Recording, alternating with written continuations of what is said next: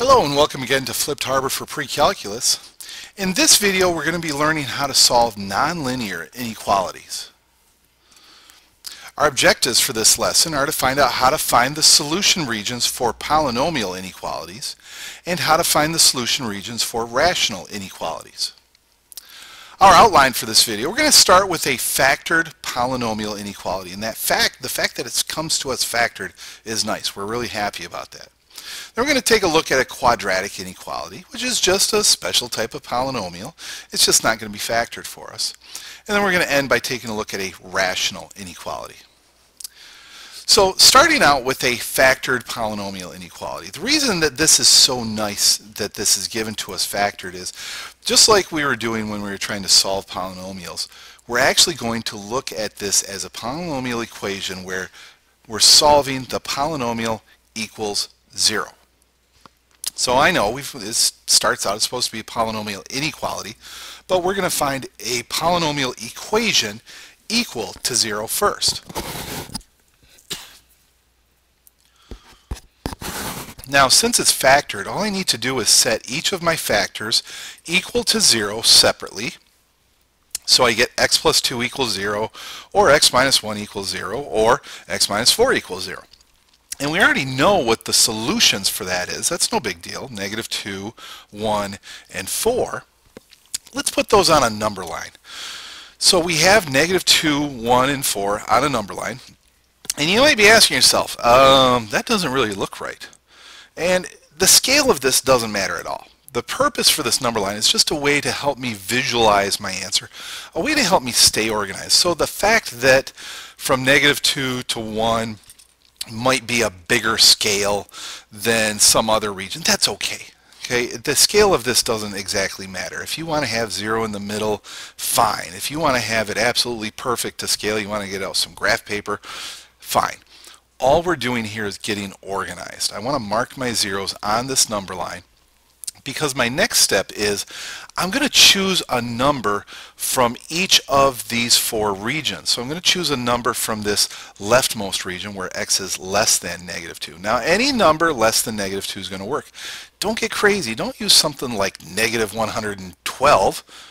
Negative 3 would work just fine. That's less than negative 2.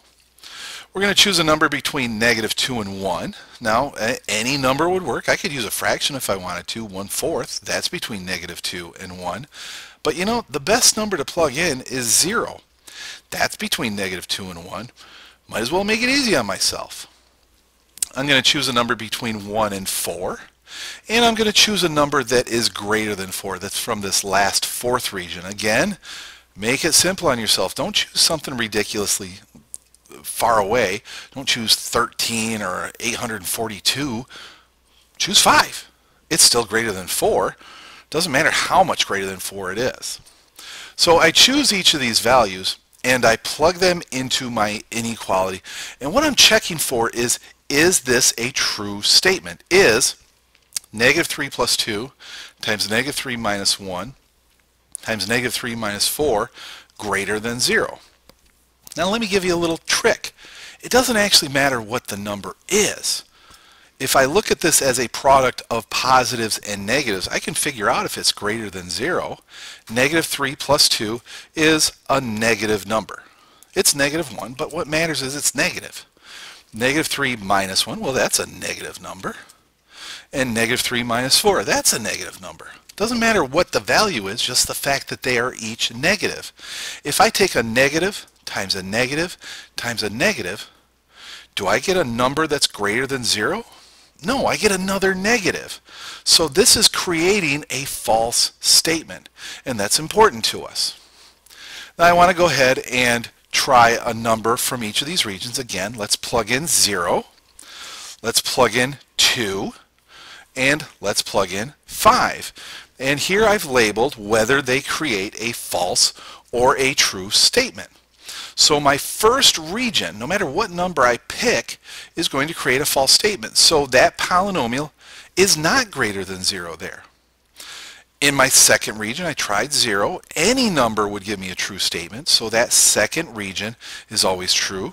The third region is always false, and the last region is always true. So if I mark them all close to my number line, I can see where my solution regions are. My solution regions are where it creates a true statement. So from -2 is less than x is less than 1. That's a true statement. So that's part of my solution. And when x is greater than 4. That's another part of my solution region.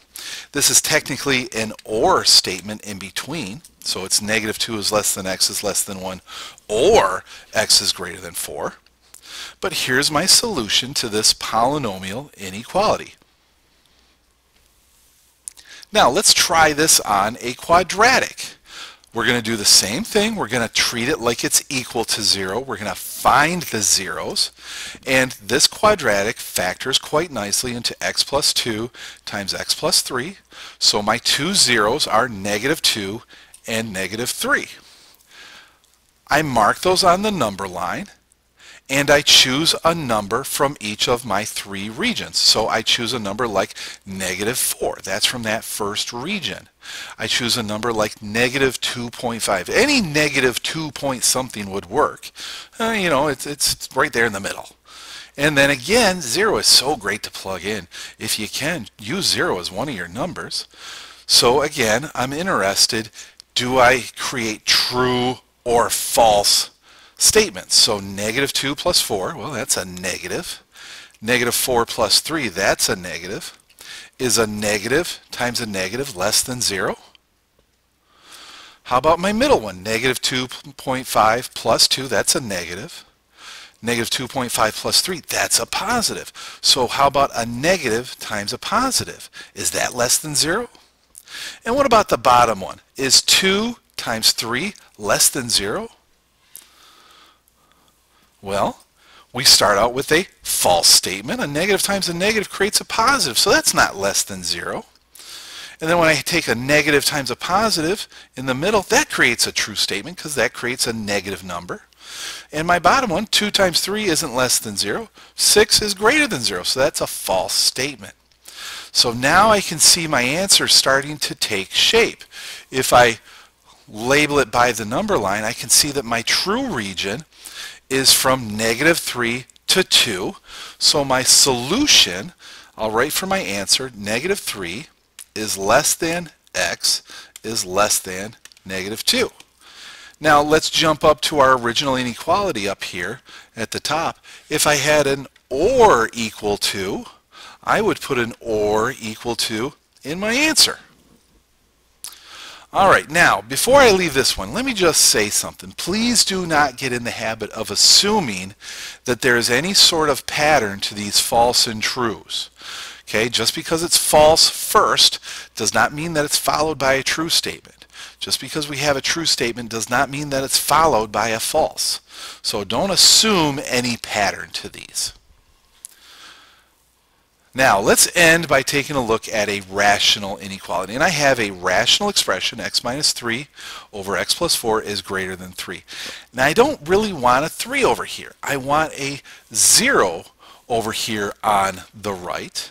So how in the world am I going to get a 0 over there? Well, it's actually pretty easy. I'm just going to subtract my 3 over. Now I've got that 0 that I wanted here on the right. But now I've got another problem. I've got a fraction minus a whole number. Well, whenever we were taking fractions and adding or subtracting them, we'd get a common denominator. My common denominator that I'm going to get is x plus 4. So I need to change that 3 into something over x plus 4. Well, I'll multiply by x plus 4 top and bottom, and I have 3x plus 12 on top, x plus 4 on the bottom. Now that I have that common denominator, I'm going to mash them together by actually doing that subtraction. X minus 3x and -3 minus 12. And that's going to get me -2x minus 15 over x plus 4. Now I'm still going to do the same thing. I'm going to act, at least for a little while, like this is equals 0 instead of being greater than 0. But all I really need to do here is set all of my factors, whether the factor is on the top of the fraction or the bottom of the fraction, all I need to do is set the factor equal to 0. So I've got negative 2x minus 15 equals 0, or x plus 4 equals 0. X equals negative 15 halves, or x equals negative 4. And I go through the exact same process. I set up a number line to help me get organized. Negative 15 halves is negative 7.5, so that's going to be to the left. I go ahead and I am going to pick a number, and I've set it back up with the original inequality here. So I'm going to choose a number from each of these three regions and plug them into the original inequality and decide, do I get a true statement? So over here at the far left, negative 10 minus 3, that's negative 13 over negative 10 plus 4, so that's going to be negative 13 over negative 6. Negative 13 over negative 6, that's a little bit more than 2, because I can think of it as 13 over 6. That's a little bit more than 2. Is that greater than 3? No, that creates a false statement. What about in the middle? Negative 5 minus 3, that's negative 8 over negative 5 plus 4. So that's negative 8 over a negative 1. So negative 8 over a negative 1 is a positive 8. That is greater than 3. So this one does work out. And then if I check the end, negative 3 over 4, that's negative 3/4. That's not greater than 3. So my true region is right here in the middle. So my solution would be negative 15 halves is less than x is less than negative 4.